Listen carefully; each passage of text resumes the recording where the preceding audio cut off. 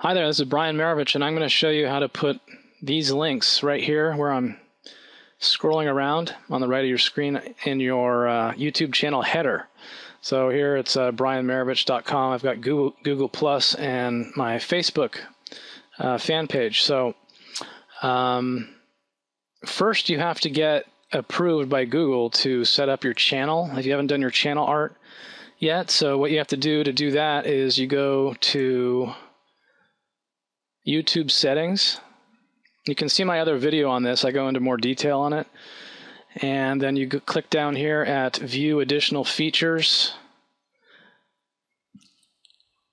And then I'm already approved. So here, if you haven't been approved yet to set up your channel art and some really cool features that you should definitely get set up, they're going to ask you to verify your account. And it's I think it's only mobile. So you're going to have a phone number to call and get a text message code and that kind of thing. So do that first and then go back to your channel.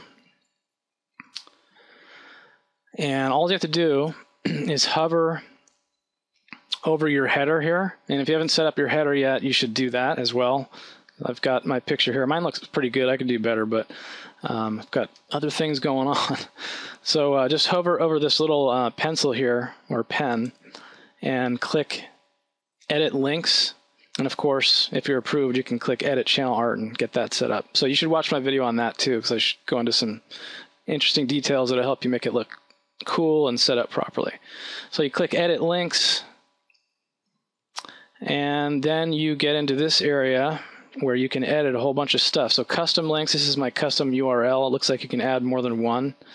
And then social links, I've got my Google Plus set up, and then I added my Facebook, and so you can do that.